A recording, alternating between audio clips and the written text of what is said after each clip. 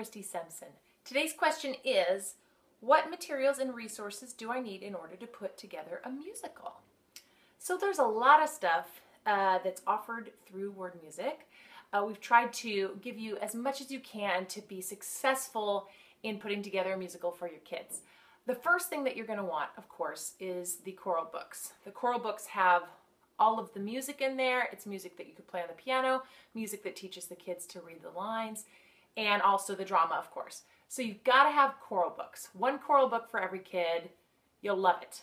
That is your number one big thing. And of course, equally important, I would call it, is the CD, the listening CD.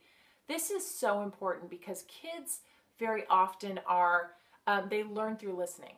So while you're struggling to get them to memorize, if you let them listen to a CD of the drama, you will find, and I know lots of you have found this, that even your kindergartners have the whole thing memorized, have every person's part memorized. So whenever I have kids that aren't memorized or that are struggling with lines, I say, you haven't been listening to your CD, have you?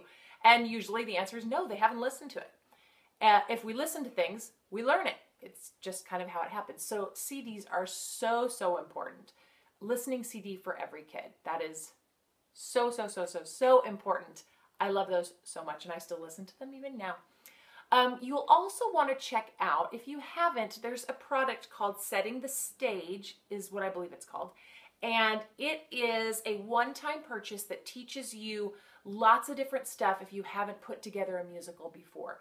So there are tips on how to teach drama, activities, ways of staging, showing how to stage your kids, simple ways to do that, how to teach them to audition, how to handle classroom management in teaching a musical, how to handle the choir, lots of things like that that we used to put in the teacher's resource kit, and then we thought, you know what, let's make that a one-time purchase for people that have never done it before.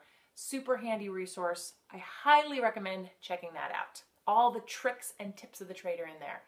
And lastly, you have your teacher's resource kit, which has tons of lesson plans, games, things that you can use to make it a little bit more of an educational setting, teaching music as you teach the musical.